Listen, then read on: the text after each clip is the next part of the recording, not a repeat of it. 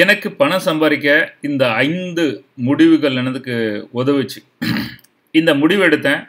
அதுக்கப்புறம் எனக்கு பணம் வர ஆரம்பிச்சு. பண சிக்கல் போச்சு. என்னதெல்லாம்னு பார்ப்போமா? ஃபர்ஸ்ட் நான் பிஸ்னஸ் பண்ணணும்னு முடிவு எடுத்தேன். நான் 18 கம்பெனி ஒர்க் பண்ணிட்டேன். நிறைய சொத்துக்களும் வாங்கினேன். இல்லைன்னு இல்லை. எல்லாம் லோனுன்னு வாங்கி. ஆனால் வர்றதெல்லாம் சம்பாரித்து பேங்குக்கு லட்சமாக நான் வட்டி கட்டிட்டு தான் இருக்கேன்னு எனக்கு தெரிஞ்சிச்சு. ஆடம்பரமாக வாழ்கிற மாதிரி ஒரு வாழ்க்கை. ஆனால் சம்பாரிச்சனா அப்படின்னு தெரியாது. அது என்ன சொல்லுவாங்க, வாழ்கிறனா அந்த மாதிரி விஷயங்கள்லாம் தெரியாதுச்சு. அப்போ என் கனவு இருந்துச்சு. நான் ஒரு பிஸ்னஸ் பண்ணணும்னு சொல்லிட்டு பிஸ்னஸ் பண்ணிட்டு தான் இருந்தேன். ஆனால் வேலையும் பார்த்துட்டு பிஸ்னஸ் பண்ணிட்டு இருந்தேன். அதனால் அது சரியாக போகவே இல்லை. பட் அது தவிர விஷயம். ஸோ எந்த விஷயம் உங்களுக்கு பணம் கொடுக்கும் அப்படின்னா, நீங்கள் நினச்ச பணம் கொடுக்குறது உங்களோட பிஸ்னஸ் மட்டும் தான் கொடுக்கும். வேலை செய்கிறது உங்களுக்கு என்ன தான் நீங்கள் வேலை செஞ்சாலும் சரி, அதே மாதிரி நீங்கள் வேலை செய்யாட்டனாலும் சரி, உங்களுக்கு பணம் கிடைக்கும். பிஸ்னஸ் மட்டும்தான் நீங்கள் எவ்வளோ செய்கிறீங்களோ அவ்வளோ பணம் கிடைக்கும். அதே மாதிரி இது பெரிய அட்ராக்டிவாக உடனே பிஸ்னஸ் பண்ணணும், லட்சம் கோடியாக சம்பாதிக்க முடியும், அது இல்லை.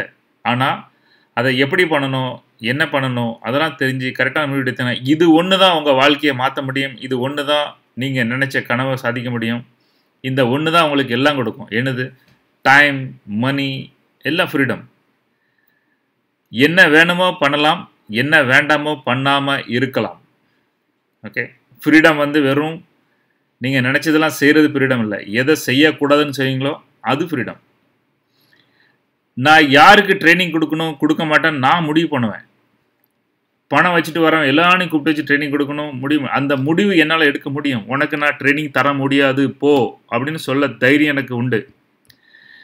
இந்த இடத்துக்கு போய் ட்ரைனிங் கொடுக்கணுமா, கொடுக்க முடியாது சொல்கிற தைரியம் எனக்கு உண்டு. இந்த பவர் யார் கொடுத்தது? இந்த சந்தோஷம். இந்த சந்தோஷத்தில் பண்ணுறது தான் அந்த பிஸ்னஸ். அது எனக்கு கிடச்சிச்சு. ஸோ என்ன பண்ணணுங்கிறது முக்கியம் இல்லை, என்ன பண்ண வேண்டாம்னு நீங்கள் முடிவு எடுக்கலாம். நான் இதில் போக மாட்டேன், இப்படி ட்ராவல் பண்ண மாட்டேன், அப்படி பண்ண மாட்டேன், எல்லா முடிவும் எடுக்கலாம்.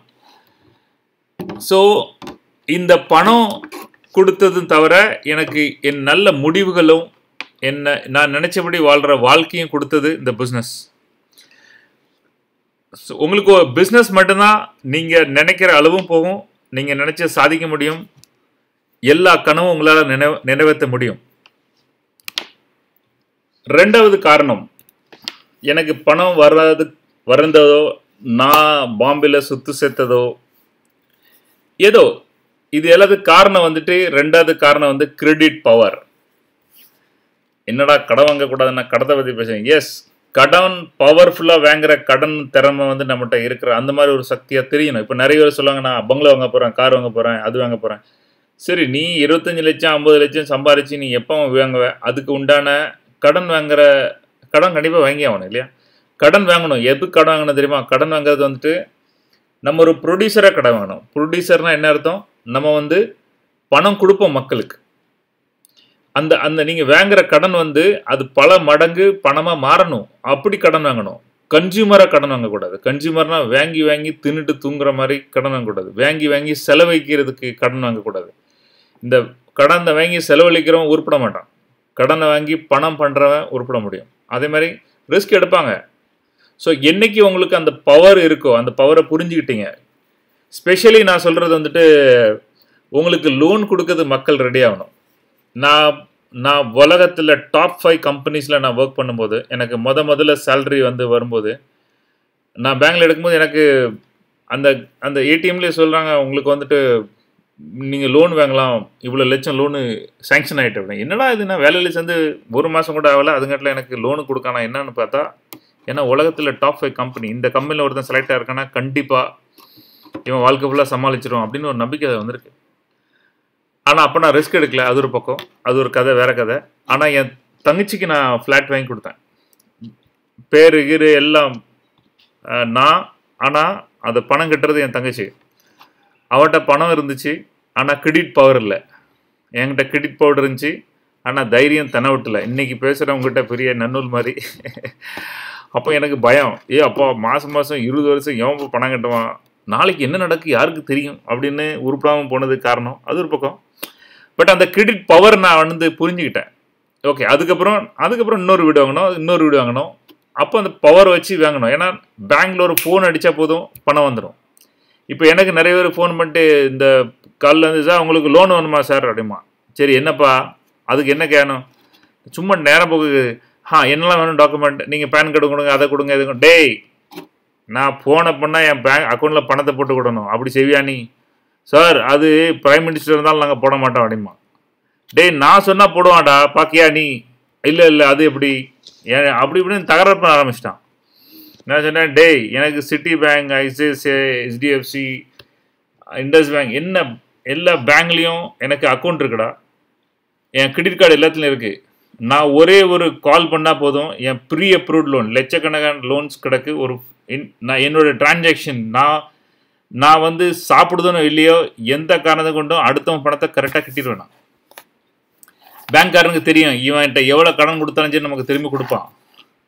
1 லட்சத்தை வாங்கி 2 மாதத்தில் 25,000 30,000 வட்டி மட்டும் கட்டுவேணாம். அது எனக்கு முக்கியம் இல்லை. ஆனால் நமக்கு கேட்ட நேரம் பணம் தந்தாமல அதுதான் முக்கியம். ஸோ என்னைக்கு நீங்கள் அந்த பவரை வளர்க்க ஆரம்பிச்சிட்டிங்களோ, நான் இப்போ சொன்னவன்ட்ட இப்போ ஆமாம் சார் அது உண்டு உங்களுக்கு ப்ரீ அப்ரூவ்ட் லோன் அதை தாண்டா சொல்கிறேன். ப்ரீ அப்ரூவ்ட் லோனுக்கு நான் வந்து டாக்குமெண்ட் கொடுக்க வேண்டியதில்லை. என் சேலரி என்ன, என் இன்கம் என்ன, என்னோட எதுவுமே தேவையில்லை. ஒரு ஃபோனை பண்ணால் போதும் அப்ரூவ்ட் லோன். சரி இந்த சர்டன் விஷயம் ஃபோனில் கன்ஃபார்ம் பண்ணால் அக்கௌண்ட்டில் பைசா போட்டு விட்டுருவோம். ஸோ நான் சொல்லுறது உனக்கு புரியல. இது ரொம்ப ரொம்ப பவர்ஃபுல்லான பணம். இன்றைக்கி எங்கே போனாலும் 10 ரூபா கூட இல்லாமல் ஒரு கார்டை வச்சுட்டு போனால் எங்கேனாலும் ஸ்வைப் பண்ணிட்டு போயிடலாம். எங்கள் வீட்டில் இன்னைக்கு கிண்டல் கூட பண்ணுவாங்க. மொய் எழுதலாம் போகும்போது கார்டு அக்செப்டடா அப்படிம்பாங்க. எல்லோரும் கடந்து அடிக்க வருவாங்க அந்த மாதிரி. ஸோ எங்கே போனாலும் கார்டை யூஸ் பண்ணுறது, பணம் கையில் வரதே கிடையாது. கார்டை ஸ்வைப் பண்ணோம், அக்கௌண்ட்டில் பணம் வரும், அங்கேருந்து போயிடும். எல்லாமே நம்பராக தான் தெரியும், கையில் கேஷ் என்னன்னதே கிடையாது, ரொம்ப குறை. ஸோ இந்த பவரை யூஸ் பண்ணுங்கள். கிரெடிட் கார்டை சொல்லலை, கிரெடிட் கார்டு வந்து 2 கத்தி மாதிரி உங்களை காலி பண்ணிடும், உங்களுக்கு உதவியாகவும் இருக்கும். நீங்கள் எப்படி யூஸ் பண்ணுறீங்களோ இதுக்கு நான் தனியாக வீடியோ பண்ணுறேன் கிரெடிட் கார்டு சம்மந்தப்பட்டது. ஏன்னா நான் ஒரு 12-13 வருஷமாக கிரெடிட் கார்டு யூஸ் பண்ணுறேன். 10-15 பேங்க்ஸ்குள்ளே கார்டு யூஸ் பண்ணியிருக்கேன். ஸோ அதை பற்றி ஒரு நாலேஜ் நான் கொடுக்க. அப்புறம் யாராவது இதில் மாட்டிட்டு முழிக்காதீங்க. ஒன்றே இதில் தெரிஞ்சுக்காங்க, கிரெடிட் பவர். நினச்சா அவங்களுக்கு பணம் கொடுக்கறதுக்கு ஆள் ரெடியாக இருக்கணும். அந்த மாதிரி ஒரு விஷயம் நீங்கள் பண்ணி ரெடியாக வச்சுருக்கணும். ஏன்னா எப்போ எங்கே உங்களுக்கு பணம் தேவைப்படும் தெரியாது. அந்த பணம் தேவைப்பட்டது அது எப்படினாலும் யூஸ் பண்ணிக்கலாம். இப்போ நான் வாங்கும்போது இருந்த பணம் இப்போ பல மடங்கு, 7 மடங்கு 8 மடங்கு அந்த ஃப்ளாட் ரேட் ஆச்சு.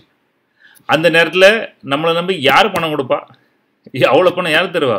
ஆனால் அந்த கிரெடிட் பவர் இருந்துச்சு, இன்னைக்கு கிடச்சி. இன்றைக்கி அது பல லட்சங்கள் கோடிக்கு அந்த ப்ராப்பர்ட்டி ஆயிடுச்சு. அப்போது அந்த பவர் இருந்த கண்டு தான் நிறைய பேருக்கு லோனு கொடுக்க முடியாது. நான் அதுக்காக பிளான் பண்ணி, நான் சால் வீட்டில் இருந்தேன் இல்லையா, 10x10 வீடு உங்களுக்கு தெரியும். அங்கேருந்து மாறி இன்னொரு சால் வீட்டுக்கு போயிட்டு அதுக்கப்புறம் நான் வாங்கி கொடுத்தேன், என் தங்கச்சி வாங்கி கொடுத்தேன், அதே ஃப்ளாட்டில் நான் போயிருந்தேன். அப்போ என்னோடய அட்ரஸ் எல்லாமே ஃப்ளாட்டாக மாறிச்சு. அதுக்கப்புறம் பேங்க் என்னையை நம்ப ஆரம்பிச்சு எனக்கு கிரெடிட் கார்டு அது இது எல்லாம் கொடுக்க ஆரம்பித்தாங்க. கொடுத்ததை நான் மரியாதையாக எல்லாத்தையும் கனதாக செஞ்சுட்டே இருந்தேன். ஆனால் செலவுக்கு தேவைக்கு அதிகமாக எக்கச்சக்கமாக செலவழித்து நாசமாக போயிருக்கேன், அது ஒரு பக்கம். ஆனால் இந்த பவர் எனக்கு வந்து கிடைச்சது ரொம்ப ரொம்ப முக்கியமான விஷயம். உங்கள் ஹெல்த்து, உங்களோட வெல்த்து, உங்களோட ப்ராப்பர்ட்டிஸ், பணம் வந்து இன்க்ரீஸ் பண்ணதுக்கு கிரெடிட் பவருங்கிறது ரொம்ப முக்கியம். இதை நீங்கள் எப்படி இன்க்ரீஸ் பண்ணுவீங்க, இதுக்கு உண்டான டாக்குமெண்டேஷன்ஸ். நிறைய பேர் பேங்கிட்ட சண்டையை போட்டு அவன் எனக்கு அப்படி வட்டியை போட்டான், அவனுக்கு கட்ட மாட்டான் போ அப்படின்னு போயிடுவான். பார்த்தா அவன் வாழ்க்கை ஃபுல்லாக கிரெடிட் கார்டை யூஸ் பண்ண முடியாமல் ஆக்கி விட்றாங்க. நிறைய பேர் என்கிட்ட பிச்சை எடுத்துகிட்டு இருப்பாங்க, கார்டை கொடுங்களேன் கொஞ்சம், எது ஒரு பழைய தகராறு இருக்குது, அந்த பேங்கில் தகராறு இருக்குது. ஏன்னா தெரியல கிரெடிட் பவர் என்னன்னு தெரியல. கிரெடிட் பவர் உங்களுக்கு எப்படி பணம் பண்ணி கொடுக்கணும் உங்களுக்கு தெரியல. அடுத்தால நம்ம பார்க்க போகிறது வந்துட்டு ஸ்கில்ஸ் வந்து படிக்கிறது ரொம்ப முக்கியமான ஒன்று. என்னென்னா எல்லாரும் நினச்சிக்கிட்டது வந்துட்டு அப்படியே ஓடிக்கிட்டு இருந்தால் பணம் வந்துடும் சம்பாதிச்சிடலாம் அப்படின்னு. அதுக்கெலாம் படிக்கணும், அந்தந்த விஷயங்கள் தெரிஞ்சுக்கிடணும். படிக்கணும் உடனே காலையில் போய் லட்சமாக கொடுத்து படித்து இப்போ நான் எப்போ பணக்காரன் வந்தேன்னா அப்படி ஆக முடியாது. எங்கே எப்போ எதை படிக்கணும்னு தெரியணும். நம்மளுக்கு எந்த ஸ்கில்ஸு இப்போதைக்கு எது டிமாண்டில் இருக்குது, எது படித்தா நான் வந்து ஜெயிக்க முடியும். பிஸ்னஸ் பண்ணுவான், ஆனால் பிஸ்னஸ் எப்படி பண்ணணும்னு தெரியாது. பிஸ்னஸ் கோச்சிங் பண்ணுறதே கிடையாது. இவனை கேட்டு பிஸ்னஸ் ஸ்டார்ட் பண்ணுறது, அப்புறம் எல்லாத்தையும் அழிச்சிட்டு நாசம் போகிறது. அதில் 10ல் 100ல் 1 ரூபா கூட பிஸ்னஸ் கோச்சிங் கொடுத்து படிக்கிறது கிடையாது. ஆனால் 100 ரூபாய்க்கு மொத்தமாக வந்து தொலைச்சிட்டு தெருவில் நிற்கிறது. 10 லட்சம் 20 லட்சம் 50 லட்சத்தை காலி பண்ணிவிட்டு 1 கோடியை காலி பண்ணிவிட்டு தெருவில் போகிறது. ஆனால் ஒரு 1 லட்ச ரூபா கொடுத்து கூட பிஸ்னஸ் கோச்சிங் எடுக்கிறது கிடையாது. காரணம் ஸ்கில்ஸ் டெவலப் பண்ண தெரியாது. இது வந்து நம்மளை அழிச்சிரும். நெட்வொர்க் மார்க்கெட்டிங் பண்ணுவாங்க, ஆனால் நெட்வொர்க் மார்க்கெட்டிங் பண்ணி படிக்கிறது கிடையாது. கேட்டால் எனக்கு தெரியுமா, எனக்கு சொல்லிக் கொடுக்காங்க, அப்போ ஏன்டா பண்ண மாட்டேங்க, அப்போ ஏன் ஜெயிக்க முடியல தெரியாது. ஏன்னா எந்த வேல்யூபிள் ஸ்கில்ஸ் படித்தா நம்ம லைஃப் டெவலப் ஆகும் அது பண்ணுறது கிடையாது. அது நம்ம அந்த ஸ்கில்ஸை படிச்சிட்டோன்னா நமக்கு பணம் வந்து வர ஆரம்பிக்கும். பணம் ஆரம்பித்தா நம்ம வெல்தி ஆகும் இல்லையா. நானும் இதே முட்டாத்தனம் பண்ணிகிட்டு இருந்தேன் பல வருஷமாக. நம்மளா தேடி நம்மளா படிச்சுக்கிட்டு அப்படி ஓட்டிகிட்டு இருந்தேன். அப்போ தெரியாது, ஏன்னா எந்த ஸ்கில்ஸ் இப்போ என்ன தேவை எப்படி பண்ணணும்னு அப்புறம் தான் தெரிஞ்சு. அதுக்கப்புறம் தேடி தேடி தேடி படித்து லட்சமாக கொடுத்து அதை ட்ரைனிங் எடுத்துக்கிறோம். இப்போ கெத்தா தெனாவட்டா வந்தால் வந்துரு, இதோட போயிட்டே இரு அப்படின்னு அந்த தெனாவட்டை பேசுகிற தைரியம் தெனாவட்டை எப்போ வந்துச்சு, நம்மகிட்ட ஸ்கில்ஸ் வந்ததுக்கப்புறம் வந்துச்சு. ஏன்னா ஆள் இல்லாத கடைக்கு யாருக்கிட்டா டீ ஆத்துற மாதிரி கஸ்டமர் இல்லாமல் நம்ம என்ன தெனாவட்டை யார்கிட்ட எங்கே பேச முடியும். கஸ்டமர் வந்தால் தான் தெனாவட்டை பேச முடியும். நிறைய பேர் ஃபேஸ்புக்லேயும் யூடியூப்லேயும் கமெண்ட் பண்ணும்போது நானும் டீசெண்டாக கமெண்ட் பண்ணிட்டு போவேன். ஆனால் என்கிட்ட மெசேஜ் பண்ணி வாங்கி கேட்டு போவாங்க. என்கிட்ட வந்து கேட்குது, டிஃபைன் மார்க்கெட்டிங் சார் அப்படின்னு கேட்பான். டேய் உனக்கு பதில் சொல்லுறதுக்காக நான் இருக்கேன், சாரிடா சாரி சார் எனக்கு தெரியாது சார்னு ரிப்ளை பண்ணேன். தெரியாது என்ன, ஏன்னா எப்படி ஸ்கில்ஸ் ஒரு ஆளை எப்படி அப்ரோச் பண்ணணும், ஒரு ஆள்கிட்ட எப்படி பேசணும்னு தெரியாது. அவனுக்கு தெரியாதுங்கிற விஷயம் அவனுக்கு தெரியாது. ஆனால் அவன் தப்பு அப்ரோச் பண்ணு சொல்லிட்டு அவன் திமிரு பிடிச்சவன்டா அப்படின்ட்டு போயிடுவான். ஆனால் உனக்கு என்ன விஷயம் தெரியல, நீ என்ன படிக்கணும், எப்படி அப்ரோச் பண்ண படிக்கணும் அது தெரியல. ஸோ நீங்கள் என்ன பிஸ்னஸ் பண்ணுறீங்களோ அதில் என்னென்ன ஸ்கில்ஸ் தேவை, நீங்கள் என்ன வேலை பார்க்குறீங்களோ அது என்னென்ன ஸ்கில்ஸ் தேவை அது படிக்கிறது முக்கியம். நம்ம நண்பர் ஸ்டூடெண்ட் அவர் வந்துட்டு வெளிநாட்டில் இருக்கார். அவர் வந்து போயிட்டு சாதாரண ஒரு கார்டனராக ஜாயின் பண்ணி அதுக்கப்புறம் கொஞ்சம் கொஞ்சமாக படித்து அந்த என்னென்ன அந்தந்த வேலையில் என்னென்ன ஸ்கில்ஸ் தேவைப்படுமோ ஒன்று ஒன்றா படித்து படித்து படித்து சர்டிஃபிகேட் வாங்கி டெவலப் ஆகி இப்போ பெரிய சூப்பர்வைசர் இருக்காங்க. எப்படி அந்த வேலைக்கு என்னென்ன ஸ்கில்ஸ் தேவைன்னு தேடி பிடிச்சி படித்தாங்க. படித்ததுனால இன்றைக்கி வந்து அவங்க சூப்பர்வைசராக இருக்காங்க. நீங்கள் அவங்களோட வீடியோ கூட பார்த்துருப்பீங்க. மிஸ்டர் செந்தில் சிங்கப்பூரில் இருக்காங்களா, அவங்க தான் சொல்கிறாங்க.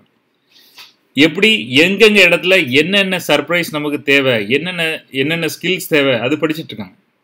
அதுக்கப்புறம் வேறு ஒரு விஷயங்கள் அவங்க தேவைப்பட்டுச்சு, அது என்கிட்ட கோச்சிங் எடுத்துகிட்ருக்காங்க. ஸோ எங்கே என்ன விஷயங்கள் தேவைப்படுதோ தேடி பிடிச்சி படிக்கணும். நீங்கள் செய்கிற வேலையில் என்ன முக்கியம், இப்போ டெய்லரிங் நீங்கள் பண்ணிகிட்ருக்கீங்கன்னா அடுத்த அதில் நெக்ஸ்ட் லெவலுக்கு போகுது என்னது கடைசி. எனக்கு தெரிஞ்ச நிறைய சொந்தக்காரங்களாம் நான் சின்ன பிள்ளையாக இருக்கும்போது தச்சுக்கிட்டு இருந்தால் இன்றைக்கி வரைக்கும் தச்சுட்டு தான் இருக்காங்க.